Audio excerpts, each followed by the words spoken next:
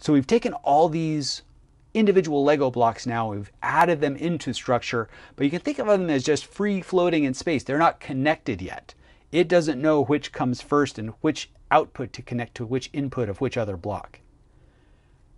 To do that, we connect them. So we go to our classifier. We can go through and individually connect the output of each to the input of the next all the way through. What is convenient to do in neural networks, often there's a long train of elements where the output of one is connected to the input of the next. And so we have a convenience function here, connect sequence, where we pass it a list of names of blocks to connect in a sequence. So we connect our training data to our convolution, to our bias, to our activation function, to the next convolution, the next bias, the next activation function, to our pooling, our flatten, our linear, and our bias, and our logistic function, and then to the prediction, and then to the loss function.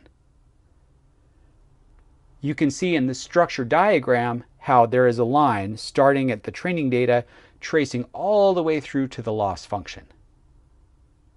There are a few connections now that haven't yet been accounted for. So on these, we have to go through and make these individually. By default, the connect sequence function assumes that the 0th port on the tail of that connection and the 0th port on the block at the head of that connection are what's being connected. Each block can have as many connection ports as we want. And we just have to specify when we're connecting what the index of the port is that we're connecting. So for instance, if we're connecting our training data to our one hot block, our 0th port on the training data is already occupied. It's already connected to the convolution block. So we want to use port 1 on the training data block. So we specify I port tail. So on the connection, this is the tail of the connection. The head of the connection is going to our one hot block. It'll still go to the 0th port, so we can let it default to 0.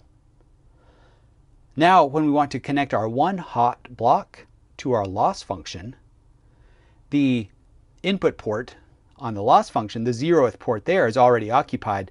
So we want to specify I port head equals 1. The head of that connection is on the loss block, and we want it to be port 1. Similarly, when we're connecting our prediction block, so our copy of our logistic results, to our hardmax, our 0th port on the prediction block is already occupied. So on the tail of that connection, we want to make sure and use port 1. So we specify I port tail equals 1. With these 3 remaining connections, we've completed our structure diagram as we see it here. So now we have built our graph. We've built our model.